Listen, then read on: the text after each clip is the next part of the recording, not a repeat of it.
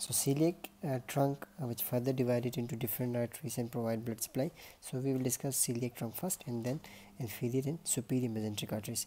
So here the image is shown the branches of the celiac arteries, celiac artery, and what are the branches and what are the organs which were provided by the branches of the celiac artery. So let's discuss that. First of all, we have to know that the celiac artery is originated at the level of L1, that is upper border of the L1 here,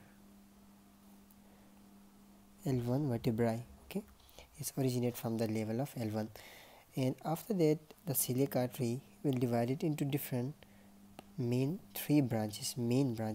So before going through the branch, I will discuss that what are the organs near present in the GIT. The celiac artery provided the single organs. The stomach we have, and here we have the spleen, and here we have the liver. So all these organs, gallbladder and some part of duodenum and superior part of the pancreas,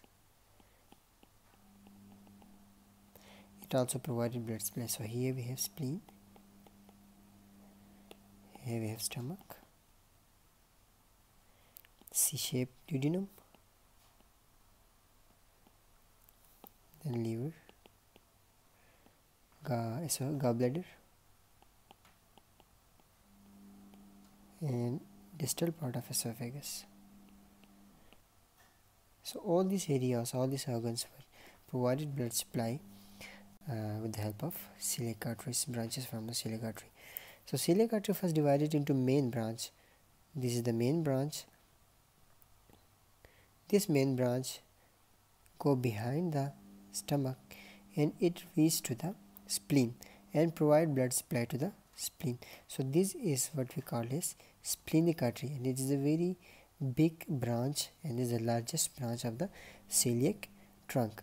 And this splenic artery, before entering into the spleen, it divided into two further branches. Number first branch which going up and provided to the fundus of the stomach. This is the fundus. So this branch which providing blood supply to the fundus of the stomach, it is called as short gastric arteries. The short gastric artery is a branch of the splenic artery which provided blood supply to the fundus, and another branch which descends downward and provided blood supply to the body, the upper part of the body. This is body of the stomach. It provided upper part of the body, and here present omentum, which is called as greater omentum. So it also provided blood supply to the omentum and also provided blood supply to the upper part of the body of the stomach. So this is what we call as left gastroepiploic artery, or we can say that left gastro-omental arteries, or we can say as gastro-omental arteries, gastro-omental artery. So another branch then originating from the celiac trunk, there is the left gastric artery. The left gastric artery give branches to the distal esophagus and the lesser curvature of the stomach. That is called left gastric artery. So left gastric artery provide which area? The first it provided to the distal esophagus, distal esophageal arteries, esophagus.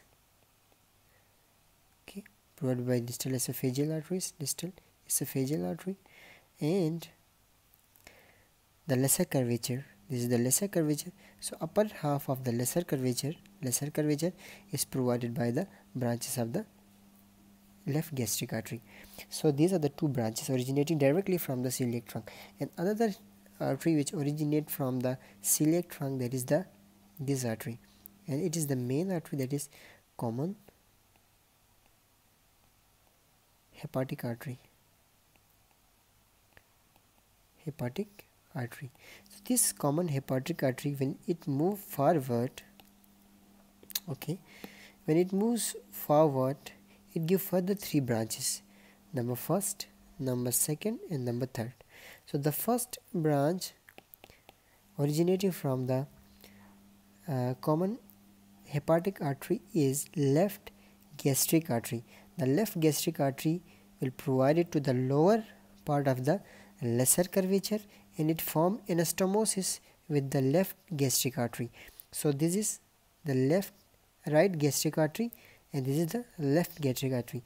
The left gastric artery and the right gastric arteries, they form anastomosis at the region of lesser curvature and provided to the area of the stomach near the lesser curvature. And the another branch which originating from the common hepatic artery, that is the gastroduodenal artery. This is the main artery. This is originating from the common hepatic artery. It comes in behind the duodenum and provided blood supply to the duodenum. This is the C-shaped duodenum, and some branches will go to the superior part of the pancreas. So it is what we call as superior pancreatoduodenal artery, because it provided to the duodenum and some part of pancreas. And another branch, that the gastromental artery give rise to two branches. Number first, that is the pancreatoduodenal artery, and number second, which move forward and provided blood supply to the lower portion, that is the antrum, pylorus, and lower part of the body of stomach. This is the antrum and the pylorus. So this area is provided blood supply with artery, which also give branches to the omentum. These are the omentum, greater omentum. So as we name here left gastric gastroepiploic artery, so here name is right gastroepiploic or right gastroomental arteries. Right gastroomental arteries. It provided blood supply to this region and the omentum, greater omentum, and they form anastomosis here in this region. They form anastomosis. And the other branch which originate from the common hepatic artery is the proper hepatic artery proper. So this is the branch, third branch originating from the common hepatic artery, and this branch is responsible for the blood supply to that of the liver, and when it goes up, it give branch to the, here we have gallbladder, it go branches to the gallbladder. So it is cystic artery providing to the gallbladder, and this provided to the right, and this provided to the left lobe of the liver. So it is called as, here is the liver for example, okay, this is the loop, this is the left loop, and this is the right loop. So we can say this artery is right hepatic artery, and this one is left hepatic artery. So these are all the branches of the celiac trunk, and this is the blood supply to the organs of the GIT, that is the single organs. So we discuss the splenic artery is the main very big artery. Then we have two branches, that is short gastric and left gastromental arteries. Then we have here the small branch which providing to the upper region of the stomach and the distal region of the esophagus is the left gastric artery. Then we have the right gastric arteries. Then we have the gastromental arteries, here gastromental arteries. Then we have here the common hepatic, sorry, then hepatic artery proper. This hepatic artery proper give further three branches. There is a cystic artery to the gallbladder, and the right and left hepatic arteries to the right and left loop of the loop of the liver. Thank you.